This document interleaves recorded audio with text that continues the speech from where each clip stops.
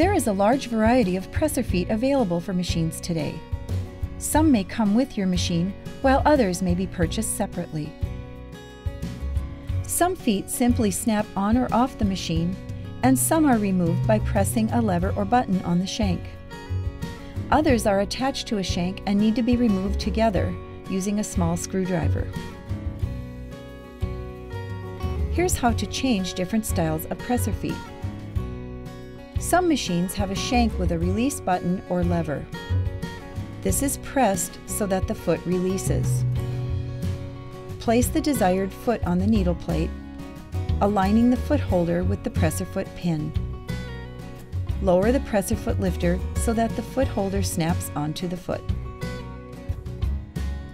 Some feet already have the shank attached, so it will be necessary to remove the shank currently on the machine in order to put the new foot on. Use a small screwdriver to loosen the shank on the machine and completely remove the screw. Set the new foot and shank in place, then replace the screw and tighten it securely. Let's take a look at some different presser feet. The Satin foot, or applique foot, has many uses. It is commonly used for projects where the decorative stitching is very dense. This foot has a tunnel or groove on the underside, allowing densely sewn stitches to pass freely under it. The most common use for the Satin foot is applique. Appliques are normally applied to a project using either a blanket stitch or a dense satin stitch.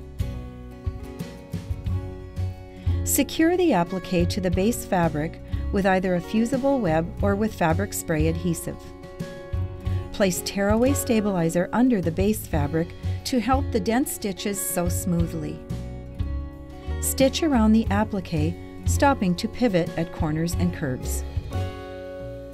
When the zipper foot is attached to the machine, the straight stitch can be used to insert zippers. The zipper foot has a left side and a right side, so that you can sew with the needle to the left or right of the foot, depending on your project. There are several types of zipper applications, but we'll show you one application called the centered zipper. Sew the seam of the garment, but machine baste the part of the seam where the zipper will be inserted with a long straight stitch. Press the seam open. Remove the regular presser foot and attach the zipper foot so it is to the right of the needle. Place the zipper face down on the seam with the zipper coil directly on the seam line and the top stop about 3/4 to 1 inch below the top edge. Machine baste the zipper in place.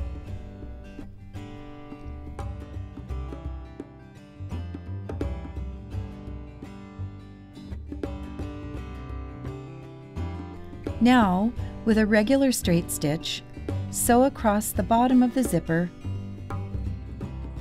pivot, and then stitch up the side of the zipper.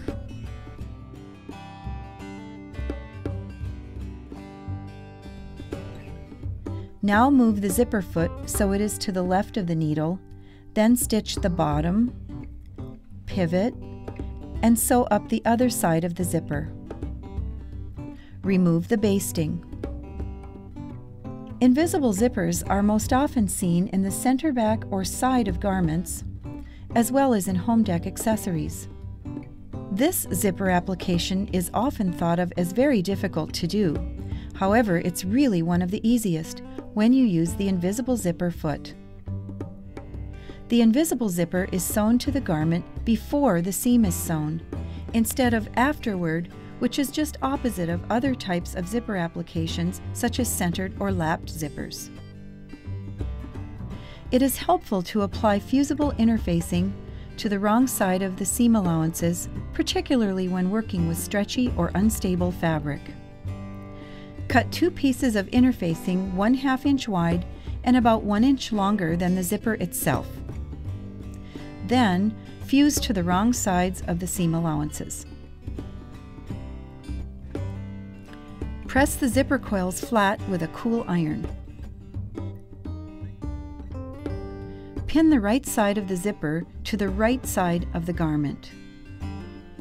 Place the zipper so that the coil sits on the seam line and the top of the zipper is 3/4 of an inch below the top raw edge of the fabric. Stitch with the right slot of the presser foot over the coil.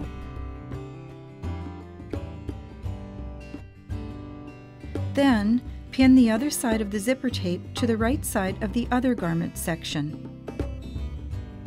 Stitch with the coil in the left slot of the foot. Place the regular zipper foot on the machine so the foot is to the left of the needle. Set the needle in the far right position.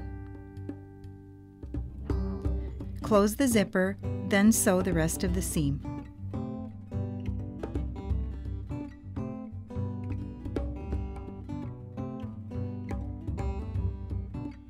The adjustable zipper cording foot has a screw on the back, making it possible to move the foot manually to the left or right. This is great for creating piping or cording because the foot can be adjusted manually so that you can sew very closely to the piping when creating or inserting it. Just cover the cord with a strip of fabric, then stitch to encase the cord.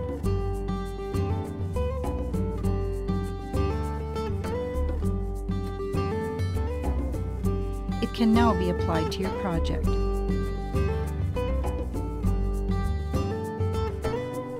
You can use fabric cut with the grain for piping that will be sewn into straight edges, or fabric cut on the bias for piping that will be sewn into curved areas.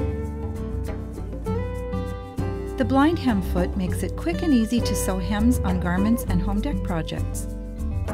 There are various styles of blind hem feet, but what they have in common is an extension at the front of the foot for guiding the fabric fold. To make a blind hem, first turn the hem up to the depth you want, then press. Finish the raw edge of the fabric with a zigzag stitch, over edge stitch, or trim with pinking shears. Pin the hem in place. Fold the fabric back like this so that it is against the right side of the fabric, with the top edge of the hem extending about 1/4 inch to the right side of the folded fabric. Reposition the pins to secure the fold. Start sewing slowly at the fabric fold. If you catch too much of the fabric into the stitch, adjust the width of the stitch so that you only catch 1 or 2 threads of the fold with the stitch. This is important so that stitches are not visible on the right side of the project. If your blind hem foot has an adjustment screw on the side, you can use this to reposition the fabric fold so that you only catch 1 or 2 stitches of the fold without having to change the width of the stitch. If your style of blind hem foot does not have the adjustment screw on the side, you will need to adjust the stitch width. When finished sewing, unfold the fabric and then press. The over edge foot is used when adding a seam finish at the edge of a seam allowance. There is a small bridge on the foot which allows more thread into the stitch. Fabric is guided along the extension at the front of the foot. When sewing is completed, the seam finish and fabric lay smoothly instead of bunching up along the edge, providing a neat appearance. The button sewing foot is used to easily attach buttons, whether they are 2-hole or 4-hole buttons. It holds the button securely in place while a zigzag stitch is used to attach the button. If the machine has a drop feed lever, lower the feed dogs. If the machine does not have a drop feed lever, then place a feed dog cover plate over the feed dogs, or simply set the stitch length to 0. Place the button into position on the project. Lower the presser foot over the button. Set the machine for a zigzag stitch. Turn the hand wheel slowly to make sure that the swing of the needle clears the holes of the button. Then, sew about 6 to 8 stitches. To finish, set the machine for straight stitch in left needle position and sew 2 to 3 stitches to tie off. For a 4-hole button, simply repeat this process for the opposite holes. The darning embroidery foot is used for free motion work. The most common type of free motion work is called stippling. Remove the regular presser foot and shank. Place the darning embroidery foot on the machine, making sure that the arm is resting over the needle bar. Tighten the side screw so that the foot is on the machine securely. Place batting in between the top fabric and backing fabric. Secure by pinning or basting together. Disengage the feed dogs. Set the machine for straight stitch. Thread the machine, then turn the hand wheel to draw up the bobbin thread. Lower the presser foot. Hold the fabric with 2 hands and then begin stitching in a meandering fashion, removing the pins as you go. Keep a moderately fast speed on the foot control while moving the fabric.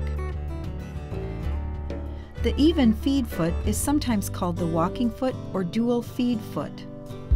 It works just like another set of feed dogs, helping to feed fabric through the stitching area. Use this foot to prevent shifting of quilt layers or shifting of seams in fabrics like velvet or corduroy. Remove the regular foot and shank. The even feed foot is then placed so that its arm is resting on the needle bar. Once it is in position, tighten the side screw. Secure the materials together, then sew.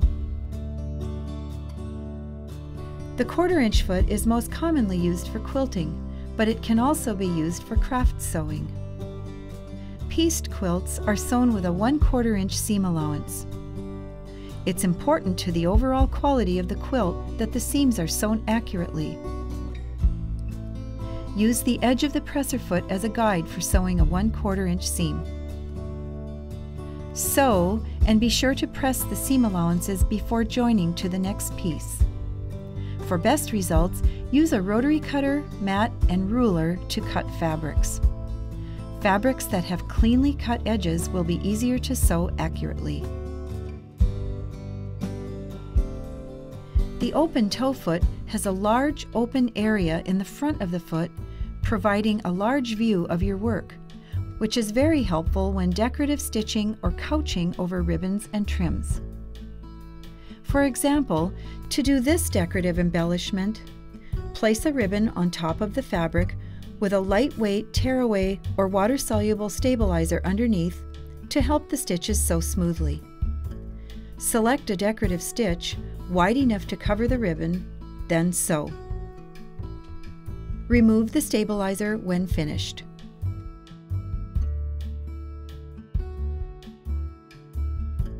The edge joining foot is used for joining trims or fabrics. For example, place a fabric, which has been turned under and pressed, next to a lace trim. A tearaway or water-soluble stabilizer should then be placed underneath. Select your stitch. Sew, joining the lace and fabric together. Remove the stabilizer when finished. The Pintuck foot has several evenly spaced grooves on the bottom, which allow for sewing parallel rows of stitching closely together. It is used, along with a twin needle, to create wonderful surface texture on fabrics, very commonly seen on many garments as well as home deck accessories. The needle tension may be tightened to increase the depth of the tuck. After sewing the first tuck, place the fabric under the foot again, with the previously sewn tuck under one of the grooves of the foot.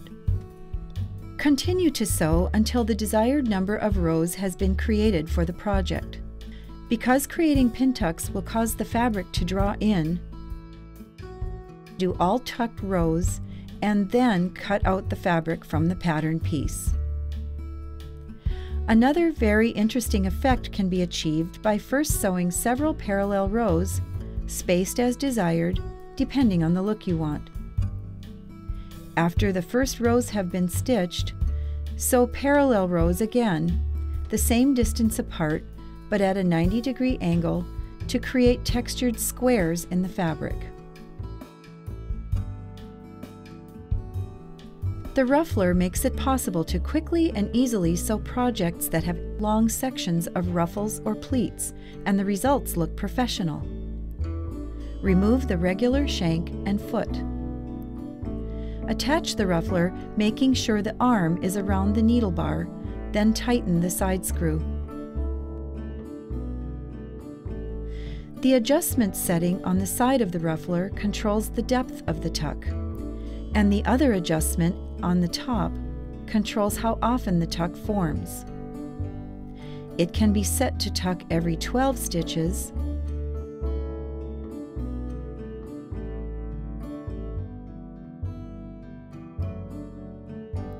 every 6 stitches,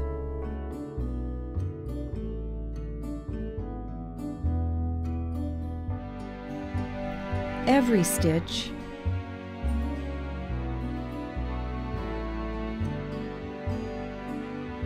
or not at all. The more often it pleats, the more fullness it makes. The other adjustment controls how deep a tuck the ruffler makes. Smaller pleats will result in softer ruffles, and deeper tucks will create fuller ruffles. The cording foot has grooves on the top, which are used to guide a yarn or cord. Stitches are sewn over cords placed into the foot, as the foot guides them evenly. To do fabric embellishment, place up to 3 cords into the grooves of the foot.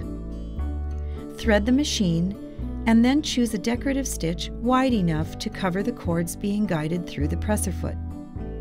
To create gathers, tie a knot in the cord's end, then place the cord into the foot's center groove, then behind the foot. Sew a zigzag stitch over the cord, being careful not to catch the cord with the stitch. When finished, the cord can be used to adjust fullness. The sew and serge foot, also known as a side cutter, trims excess fabric while sewing. The machine is set for an overedge stitch with the width set at its widest setting. The seam is sewn, finished, and trimmed all at once. Remove the regular presser foot and shank. Attach the cutter, making sure the cutter's arm fits around the needle bar. Tighten the side screw. Guide the fabric here for a 5/8 inch seam allowance, or here for a 1/2 inch seam allowance. With the presser foot down, slowly turn the hand wheel to make sure that the needle goes over the stitch finger on the cutter. Cut a notch at the beginning of the fabric because the cutter's blade cuts prior to the needle stitching.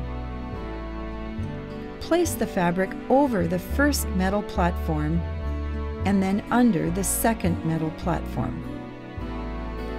Sew slowly.